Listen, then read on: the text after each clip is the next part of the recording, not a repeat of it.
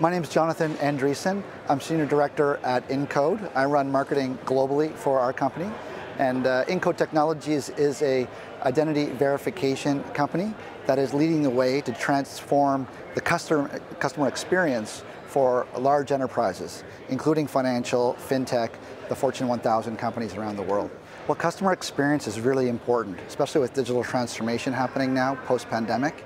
And a lot of companies are looking to accelerate their digital transformation and to be able to onboard customers quicker, to be able to have a better customer experience while also solving the security issues around identity theft and fraud. So we have several products, but our main product is Incode Omni, and it's basically an identity platform that's distributed and allows our customers to use biometric identity verification to sort of fast track their digital onboarding.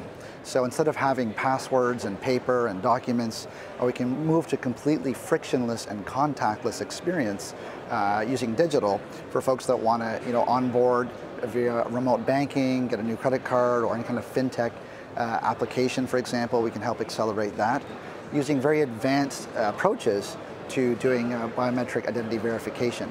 And we can do it at scale with a platform that allows us to provide a faster speed of service so that companies can take advantage of this technology faster to onboard more customers in more places, using more applications and services all at once.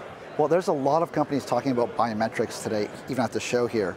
And I think a lot of companies have deployed these technologies in part, but what we know is as we're moving past the pandemic, everyone expects digital to just work seamlessly, to be a key part of their business strategy, and it's become so important as the first touch for a customer. If you want to find a new customer and onboard them, their digital experience is so critical to your brand. So we're finding now that companies really would like to deploy this technology, but are challenged by deploying it at scale in a large enterprise. And one of the approaches we have is to make it completely customizable for the business, so we can align their identity strategy and control their identity strategy and align that with their business strategy, so they can match it to different services, different locations, different types of customers, and use identity as a competitive differentiator.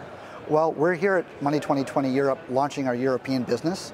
We're very strong in North America, Latin America, and we're growing around the world. We have some very iconic brands as customers. In fact, we started our company using our first customer was a very large financial company in the US. And so using that technology, we're very excited about the opportunity here to be in Europe to help financial and FinTech companies advance and accelerate their digital transformation using identity verification, using facial matching, using technology that's built on AI, cloud technologies to really enable a seamless customer journey and new types of services for the FinTech and financial industry. Oh, several big pieces of news. We just got an approval in Germany to be accredited, and so the regulator there to make sure that they can use our technology to make sure that minors are not using platforms when they shouldn't be. So a big part, one of our use cases, and there are so many in this space, is that we want to make sure that we do age verification that extends across entertainment industries, for minors as well. But there's quite a lot of news coming from our organization about how we're expanding into Europe in different financial sectors. We have a big round of funding that happened in December, so we're really hiring and expanding our business here in Europe. So we think one of the big topics for FinTech and for other regulated industries is around privacy. And it's really around the security, compliance, and user experience, where there's a trust gap that exists between users and their data. And if we can solve that trust gap by creating some trust between the user and their data and organizations, then we can really leverage digital technology to its fullest potential. So we think privacy is really important. We've built privacy into our platform to ensure that the user's data, whether it's their facial biometrics or data that we have, is completely secure within our organization and within our stack.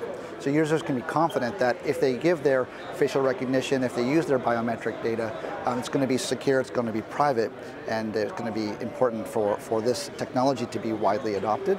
So privacy-centric identity is really the next phase in identity to transform this business.